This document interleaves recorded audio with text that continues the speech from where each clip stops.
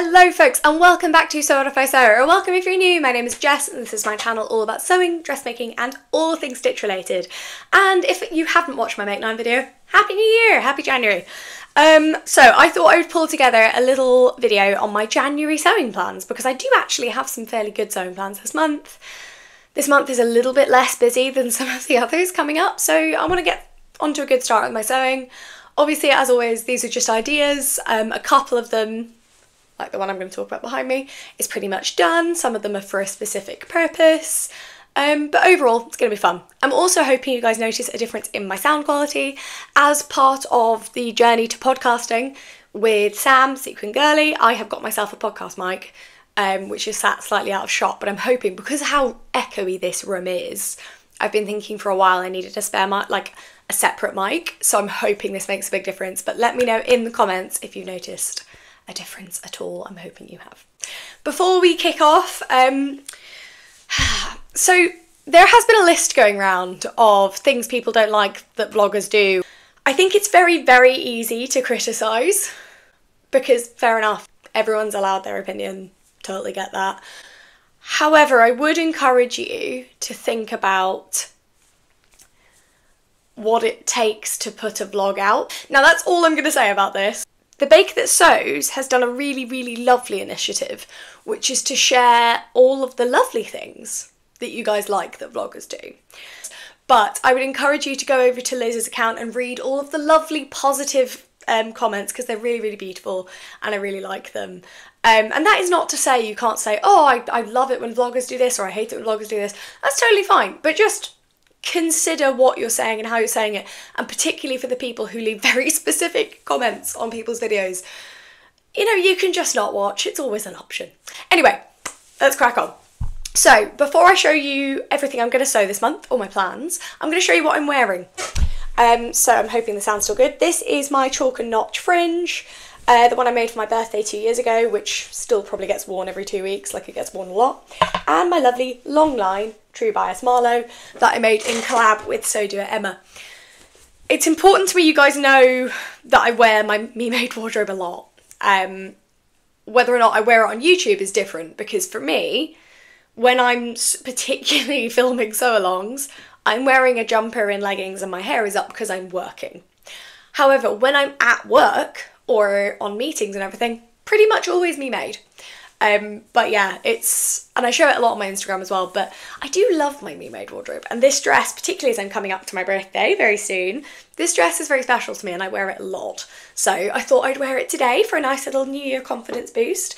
I don't think they sell the fabric anymore, but if they do, this fabric is a viscose ecru colour from So Much More. The Fisherman's Knit is mystery fabric, I can't remember where I got it from, but First for Fabrics do have the same texture of Fisherman's Knit, if not this colour. So, let's talk about January. Okay, so first up, while we're talking about dresses made for my birthday, I'm making another one this year. So anyone who follows me on Instagram will have seen that over Christmas I very much lost my sojo, or for like the later part of last year I very much lost my sojo, and that was for a couple of reasons. Firstly, the sewing room was getting messier and messier and I couldn't bear being in here. I find it very stressful, like I can't come in and do a project because I can't get to my sewing machine because it's really messy. But also I was making presents for people. Winter's hard anyway because it's harder, like everything you could make for a winter wardrobe is more technical, so I always think it's a little bit harder to do a tried and tested, at least for me, in the winter, because most of my tried and tested makes are sort of summery. And also I've been running down my fabric stash, so I hadn't bought any fabric in a long time, and part of the problem with that was that I wasn't really feeling inspired because I'd run my fabric stash down to a point where a lot of it is scraps or remnants or fabrics where I'd planned one project, didn't fit into there, didn't work with anything else. So I had a big de-stash of patterns and fabric, a huge tidy of the whole office and sewing section with Adam, which was amazing. And I bought a couple of new fabrics, which are here. And actually, I don't know, I think what I would say to you is, if you have hundreds of fabrics in your stash, by all means, fabric ban, work through your stash. I actually don't. I don't have that much. I have a lot of bulky fabrics, which is why I feel it's harder to store. But I don't actually have that many fabrics. Particularly, I've done a little D-stash, but even in my D-stash, that was 90% patterns I'd got free with stuff that I didn't really, or like I'd been given, or that just weren't really me. And a couple of big bulky fabrics that had been taking up space. But I think it's a bit like dieting. You can't restrict yourself fully, because the likelihood is you're going to stop, splurge, and then feel terrible about yourself. So this year I'm working a little bit more towards mindful fabric buying and consumption, of not buying a fabric with a single project in mind either. If I'm buying a fabric, I need to have, you know, ideally one, but maybe 2 or 3 backup projects if it doesn't work for the project I want. That's where I fall down. I buy a fabric and I go, it's for this, and then this doesn't fit in it, or doesn't work with it, or it's the wrong fabric for it, and then I go, oh great, I have this in my stash now, fantastic. So yeah, that's a big focus for me this year, is mindful fabric consumption. Also, yeah, my sojo just, I think once it goes down, it really goes down, and it's quite hard to get back up. So I did a variety of things. One of the things was buying a couple of bits of remnants in the New Year's sales. One of the bits was doing my Make 9 as well and setting a direction for the year. I always find that helpful. But also, I bought something for the first time. I've never done this before, guys. I bought a kit. It's not here yet. I'm hoping it's going to be here next week because I want to make it for my birthday. But I bought a kit from Stitch and Ink Fabrics, which is for the Tilly and the Buttons, couldn't say that today, Mabel dress. So I'm going to put the picture of the kit here. So it's the Mabel pattern, which is one of the few Tilly and the Buttons patterns that I actually really want to go at. Like, I think that would be really fun. I think it would suit me, hopefully. And the nice thing about the kit is it comes with all the shearing elastics, the right amount of fabric, like you don't have to think about it. So if you want a little review of how that goes, let me know. I've never been a kit person, but I thought this might be a really nice way to sort of project in a box, get it out, do it. It's a project I wanted to do anyway. I really like the fabric. So I'm excited. For anyone who doesn't know, the Tilly and the Buttons Mabel is a sort of, well, you've seen it from the picture, but it's a sort of blousey, sheared dress. And I've got the notes here to make sure I say this correctly. It runs from a UK 6, which is a 26-inch waist, to a UK 34, which is a 53-inch waist. And you can get it in blouse or dress, elbow length or full length. So actually you've got like 4 different options really within that. I will be making the elbow length sleeve with the full length dress because I think the long sleeves are going to look a bit weird on me. And also because you guys know why I don't make Tilly and the Buttons patterns generally. It's because they don't normally fit my body. But I'm ready this time, I'm prepared. I am going to make a size 6. Now, my measurements for Tilly and the Buttons put me as a size 12. I'm not a size 12. I'm not. And I think that I've had very little success with Tilly and the Buttons patterns because the measurements in the block bear no similarity to my body. Note the time I made the Tilly and the Buttons Freya and had to cut 6 inches off the sleeves, which is insane. So I'm going to make a size 6 because the bust will still come up at 37.5 inches and I'm like 35.5 at the moment. So I think that's going to work quite well. Maybe a 6 to an 8, but then there's so much ease because of the shearing. I think a 6 will be the best way to go for me. I think, because then the hips could still come out as like 41 or something and my hips are 36. So I would imagine that will be okay. And again, it's shearing, so it'll move with me as well, which is something to bear in mind. But I'm really excited about this. It is from Stitch and Ink, who, if you don't know about them, are a Scottish fabric and subscription company. And I believe Alicia now also offers courses and lessons. So I've linked their Instagram and stuff below. Go check them out. They're really cool. Another make for my birthday that is in progress is behind me. Is the Atelier Jupe Alex coat. So I'll get it. I don't know what the sound's going to do, but I'll get it. So, the facing isn't on yet, so please ignore the facing, which I'm going to sit there. This is the Atelier Jupe Alex coat so far. I've got nice big pockets. It is not lined yet, but it is looking cute. This fabric I actually got from the Sewist Fabric Shop to make the Jessica blazer many moons ago. Sadly, the Sewist Fabric Shop is no longer with us. but it's a vegan coating, so it's like a polyester wool vibe. But crucially for this, it's a really nice structure to work with for this type of coat. It needs a little bit of a press because it's been sat up. And there is a little bit of dragging in the sleeves actually, I'm not too sure why. But I think, again, a good press really of all the seams will probably sort it all out. But I am really excited about this. It's going to be really fun. And I want it to be done for my birthday weekend. I'll put it back up here. And put the facing up as well so I don't lose the facing. Really is just lining and facing and then we're done. But I want it for my birthday. Because I want to make sure I have like January and February and March to wear it. It's quite a good colour for March. It looks darker than it is. It's much more of like a lilac-y colour. But it looks sort of mauve in this light for some reason. It's not great light in here, but we are where we are. But yeah, I would really like it, and I'd like it to wear with the Tilly and the Buttons Mabel. Because for my birthday, my mum is flying down from Scotland, which is for the first time. My mum used to fly down for my birthday every now and then. But the last time she flew down for my birthday was 2016. So I'm very, very excited for this. It's going to be really nice. My parents came down in 2020 as well, which was lovely. But when my mum comes down, it's like a, you know, fun little girly trip. So it's going to be nice. And then we're going wedding dress trying on the day before my birthday on Saturday. And then on the Sunday, I'm doing like a girly lunch with my bridesmaids, with my sisters, with my mum, and then Adam's mum. It's going to be really cute. And we're also going to go wedding dress fabric shopping / looking, because I may not know what I need at that point. So I'm really excited. It's going to be really, really fun. But I want my lovely coat and my dress because I think it'd be a really cute outfit and I'd like to ring in the new year with it. Plus, the day after my birthday, I get my new glasses, which are a bit different. I'm very excited. So it's just going to be a whole revamp for my birthday, which we love.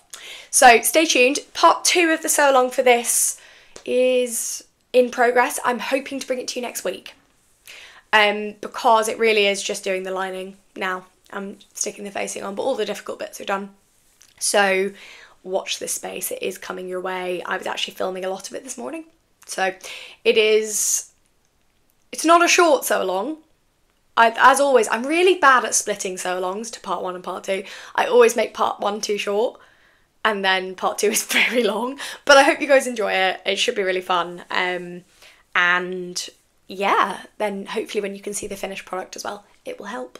So that's in progress. That and the Mabel are planned for my birthday outfit. Birthday outfits are not only for birthday, they are for life. This is one of my favourite birthday outfits and I wear it all the time. So please don't worry. Some people definitely think that vloggers make something for an occasion and then just put it in the bin, which is not true. So I'm very excited for my birthday outfit. Let's see what I've got. So which shall we open first? Let's do the envelope first. So obviously I'm wedding sewing this year and that is reflected in my Make 9. Now the first Make 9 pattern I've actually bought. It's not arrived yet, but it has been bought. It has been done. And that is the Tilly and the Buttons Pearl, which again I've put on screen here if you don't know what it looks like. And the Tilly and the Buttons Pearl is the same size range as the Mabel. It's UK 6 24-inch waist up to a UK 34. Yeah, 34 53-inch waist. So that's the first Make 9 pattern I've bought, but it's not arrived yet. So when it arrives, I'll talk about it properly. I have no idea what fabric I'm going to use, so I'll probably talk about it properly when I've chosen a fabric. The other pattern for my Make 9 that I have bought is here. So this is it'll probably be reversed in the camera actually, the Sew Over It tie, and it's just called the tie, and it's one size, hooray! This is my first bit of wedding sewing, and I'm really excited about this. The reason I wanted to start with the ties is because they are one size, and because they're quite small, so they're kind of a nice thing to tick off the list. I have to make 3. Adam, best man, groomsman. That's all I have to make. And I thought I'd get them out of the way early, and also it would be a nice, I don't know, it's like a nice little ease into wedding sewing. If you have my wedding dress at this end, you have ties at this end. And in between the two are Adam's shirt, bridesmaids' dresses, dress for my legal wedding I'm going to talk about in a minute. I may now have 3 wedding dresses. But the one for my legal ceremony is also like for holidays, for the summer generally, like it's much more, I'll explain in a minute. Bridesmaids' dresses, my evening dress and then my wedding dress. So there's a lot to sew, and I thought kicking off with the ties would be fun. I ordered it in the sale, in the New Year's sale, so it was like £3.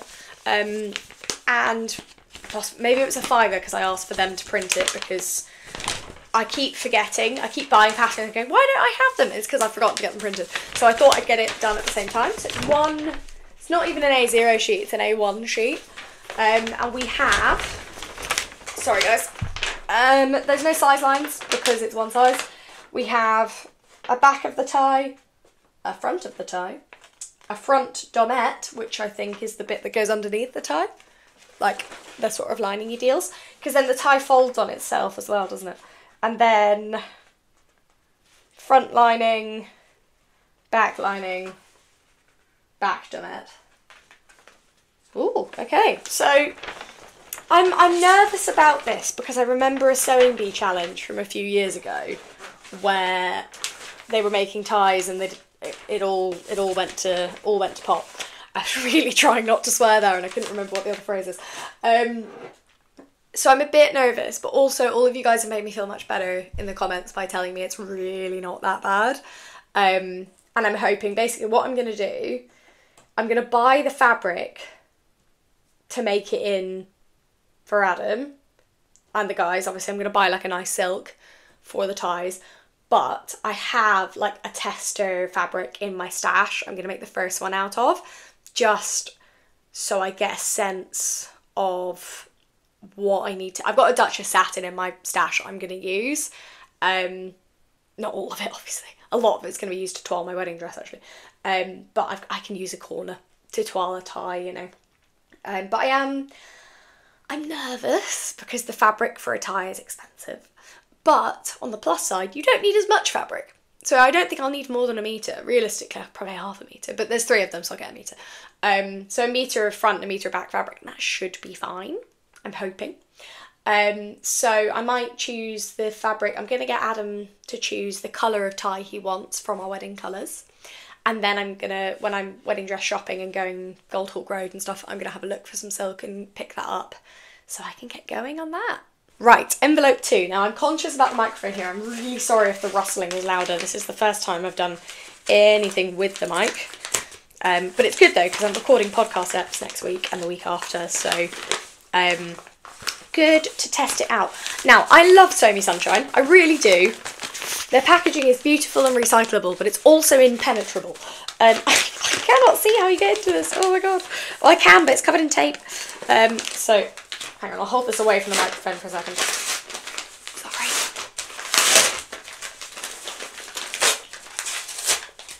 Hooray! Right.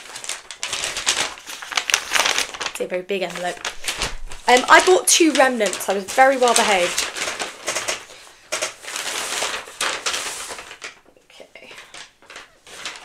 Anything else in there? No? Right, let's put the very loud crinkly thing down and show you my beautiful, beautiful packaging. Isn't it stunning?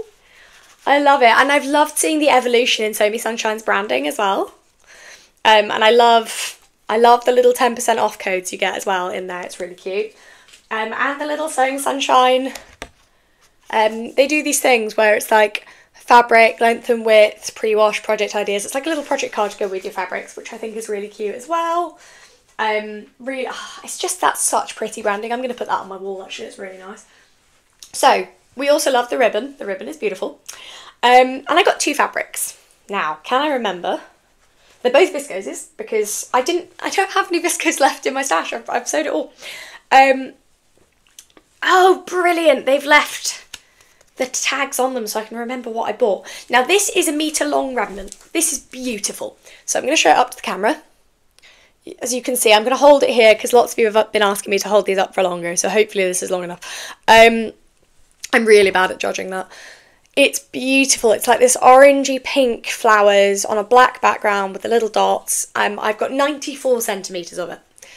My plan, because I'm a very short woman, is to make a skirt, and hopefully it's going to be the bottom half of the Tammy Handmade rear. So I've put the Tammy Handmade here, but I've cropped it so you can just see the skirt section because it's a dress.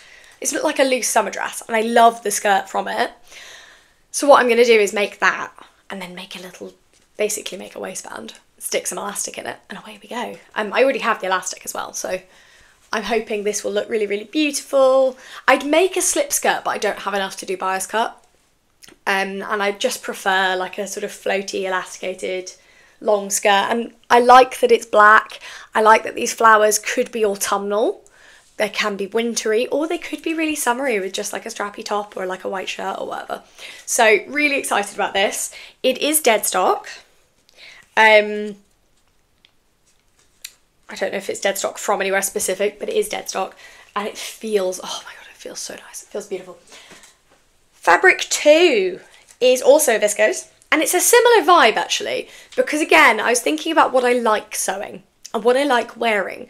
I like ditzy florals, particularly on a black background, because they go with most of my wardrobe. Anything too statementy doesn't really go with the rest of what I own. So I bought this, which is also viscose, and I have nearly 2 meters, 1.73. And it's these tiny flowers. Some of them are white, some of them are slightly pink. It's like a ditzy viscose, really. It's really beautiful. It's quite similar actually to what my Mabel will end up being. And it's just really lovely and light. Again, I bought it, it was a good remnant, and it's viscose as well. I have several plans for this, and it really depends what fits into it. But as I was saying earlier, there are ideas. So one of them is the Holly Dennett Daisy dress, which I can't show you because it's not out yet. So as soon as it is out, I will show you. I was a pattern tester for the Daisy. It's beautiful. You may have seen it a little bit on Holly's grid, and it is coming your way very soon. I know there's just a few tweaks being made, and then it will be on its way to you. But it's a really lovely dress. Or it might be a size me sewing VN dress.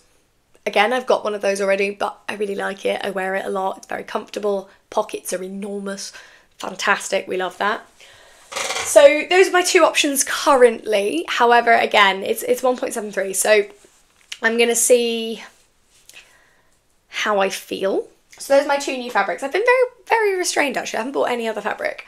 So I've got two new ones to add to the stash. I've got my new Mabel kit, and I have got my Tilly and the Buttons, no, Mabel we've already talked about. Tilly and the Buttons pearl cardigan is on its way as well. Now, there are 3 other new things I want to talk to you about. One of them is a pattern I bought in the sale as well, actually. I just forgot about this. And as in, I'd forgotten it was new, but I've mentioned it briefly. Adam and I are getting legally married a few days before. For a couple of reasons, the most overwhelming of which is cost. Because if you have a registrar come to your wedding on a Saturday or Sunday in Essex, it's £900. £900 for me to pay for someone to work on a weekend. No. And also, obviously, then you're very set by what the ceremony has to be, because the registrar have, like, you have to say this or this, you have to say this or this, and this has to happen in this order. So we are going to get legally married a few days before, because if you get legally married with just 2 witnesses and do the paperwork, little ceremony, vows, and 2 witnesses, it's like 60 quid. So we're going to do that. And also it means, one of the things I quite like about it is, A, the paperwork is done, which makes the wedding day in many ways a lot more relaxing. We can sort of relax, have fun in front of our friends. I have a horror of forgetting to sign something and not being legally married, which is insane. But it is like, it is a thought I have sometimes where I'm like, oh my god. But also it's kind of nice to just have that little moment, the 2 of us and our 2 witnesses, just to go, ah, lovely. And then the wedding day is a massive celebration. We'll still have a ceremony with, I think, maybe like a humanist celebrant or something, but like we'll still have a ceremony, we'll still have a big party with all of our friends, but the legal bit is done. And I'm not great at being, the vlog channel sort of belies this about me, but I don't actually like being in the middle of events. I'm an event planner, I'm an event manager. I am not made to be stood in the middle. I don't like everyone staring at me. I find it, I'm just a bit like, so being able to do the legal bit separately, I find quite relaxing.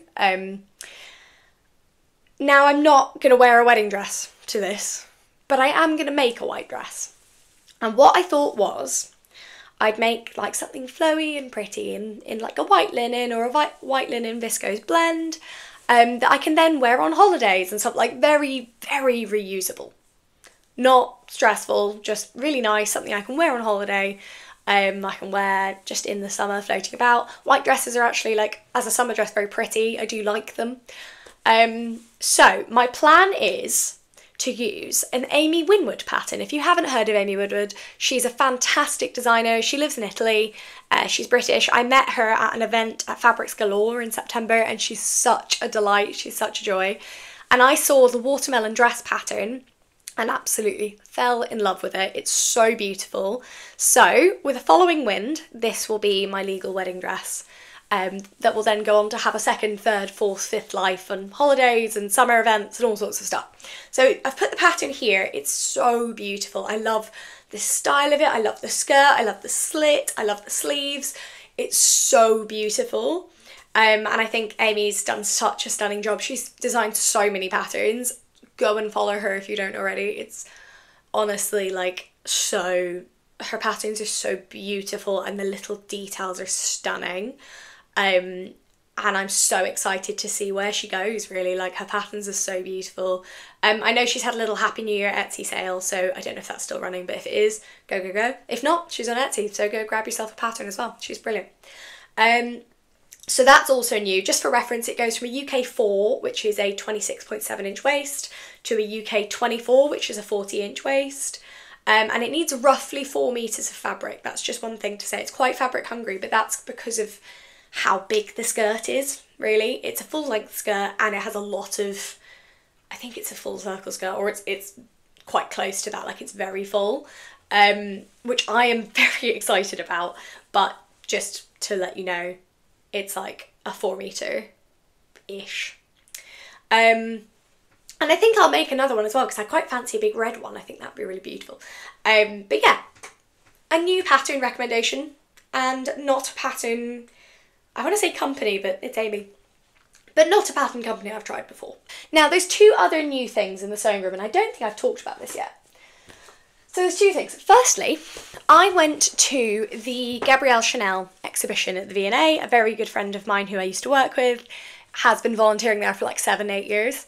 So she gets comps for the exhibition, and she promised me one of her Chanel comps, and oh, it was worth it. I loved it so much. And it was so beautiful, like the design of the exhibition, the garments, the way that it considered it as a lifestyle. Like, it was amazing. And one of my favourite things about it was the fact that, well, 2 things actually. Firstly, that Chanel's designs originally came about through wanting women to look nice, but have functional clothes. So she creates basically the loose silhouette and like the drop waist. She creates clothes that women can actually move in and move around and do things. She changes clothes so that women can be practical while looking nice. And secondly, she literally creates the suit. She creates, like, men have suits. Men have always had suits. It is, realistically, a man can wear a suit to anything. And no one will really question it. We were out for dinner talking about this with me and my sister and Adam and her partner. And we were saying that, like, you know, men can wear a suit anywhere. And, you know, the guys are going, yeah, but, you know, like, I'm not wearing a suit now. It's like, yes, but if you were, no one would bat an eyelid. No one would bat an eyelid at all. Women didn't have that type of professional clothing at the time Chanel was designing, so she creates the suit. And that is why I have a print of it from the V&A for the wall of the sewing room. And I think it's very, very beautiful. It's one of the original ones. And I wanted this to remind me, A, of why I make clothes, because they're beautiful, but they're functional. They're to make these women feel empowered to actually do things and like have jobs and have a formal garment that's actually smart, and isn't pretty. It's smart. It's like an actual business garment. Does this make any sense? I don't know if this makes sense, but it's making clothes that don't exist, either whether it's for you or just generally. And I love this. I also love the colours. I love this sort of 60s aesthetic as well. I think that's really, really beautiful.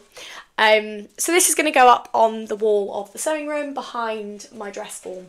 I felt like that was the best place to put it. The other thing I've got, which was on my Christmas list, and my mum got it for me because I really need it this year, this. So this is a couture sewing Bible, pretty much. Now the reason I have this is by Claire B. Shaeffer, I think that's how you say it, but I've linked it below. The reason I have this is really it's for my wedding dress, because I don't know that much about multi-layered gown construction. It's a whole different world making, I mean, my wedding dress isn't going to be a giant ball gown, but equally it's going to have more layers than anything else I've ever sewn. And I'm really excited about that, but I'm also slightly terrified. Like, I need to do it right. I can't have bits falling off or not, you know, like, it's going to be a longer process. So I'm really excited to have this as a companion to sewing my wedding dress, because the thing is, if you go in here, there's all sorts of stuff. There's techniques for every type of garment, but also at, you know, fairly far through, there's a whole bit, there's a special occasions chapter. And it talks about creating shape with lining and special hem finishes, and how to like buttress seams, and how to do boning, and how to create double layered zips, which are a thing. Didn't know that was a thing, but it is a thing. How to create corselets, how to do embellishments and applique. Like, it's amazing, and I'm so excited. I'm so nervous, but I think that this is going to be invaluable, and I really like how in-depth it is. I would not say this is a beginner book. I would actively say this is not a beginner book. This is for if you already know how to sew. Even then, I would argue this is if you already know how to sew. You're still not going to know most of what's in here, but as a beginner this will probably be unintelligible. So this is really for the intermediate to advanced sewists. I would say, can I do everything in here? Probably not. Can I have a go? I would say probably. There's also lots of seam techniques, and like there's a lot about like applique and fitting and like shaping garments and stuff, which I'm really excited about, and loads and loads and loads of different types of hand stitch that you use for different stuff, which is something I always feel like I've needed. And then there's like what different types of threads are used for, like what their features are, what their uses are in couture. So you've got things from like silk basting thread through to all-purpose cotton thread, then cotton wrapped polyester core thread, and like all this kind of stuff. And it's so interesting. I love how in-depth this is. It's a brilliant present, and I'm so excited to use it. So my plan is, I'm going to go try on loads of wedding dresses. I'm going to look, basically, the plan is I'm going to a very fancy bridal shop in Marylebone, and I've had to pre-order dresses to try on and everything. So I'm going to try them on, and I'm going to look at the insides a lot. I'm going to try them on and feel beautiful as well, because I also felt like, you know, you got to have one nice bridal shop experience, even if you're not buying a dress. But I want to look, because there'll be more couture. I want to look at the insides. I want to look at how they're constructed as I'm putting them on. I want sneaky little looks at how, if they're boned, how many layers they have, all that kind of stuff. And then we're going to go to Wed to Be, which is like a wedding dress warehouse basically, and I am just going to try on as many dresses as I physically can to see what shapes suit me, what shapes don't, lengths, cuts, all that kind of stuff. I'm going to get loads of photos. Then me, my sisters and mum are going to go for lunch. I don't know if my sisters are coming for the afternoon bit, I don't know if they're interested, but me and my mum are then going to go fabric shopping. And we're going to go to Borovik's in Soho, which has like all the costumier fabrics. So it's got like embellished lace and all that, you know, embellished tulle and layers of tulle, all that kind of stuff. So we're going to go look there, and then we're going to have a little trot down the Goldhawk Road and have a look at like, you know, silk satins, the sort of underlayer fabrics, tulle, all that kind of stuff. And then I'm going to come home. I'm going to design my dream wedding dress. You know, I'm going to say, right, I want the skirt from this one, the top from this one, the blah, blah, blah, blah, all that. And then I'm going to sit down and figure out if I have any patterns that are similar. Vicky Sews do an underskirt pattern that I'm definitely going to be using, or 99% definitely going to be using. Even just for shape and length, it'd be really helpful in like fabric amounts. And I'm going to see if there's patterns, like if I have a pattern that has the bodice I like, or if there's a pattern I want to get that has the bodice I want. And I'll piece together from different patterns, and then a bit of self-drafting as well.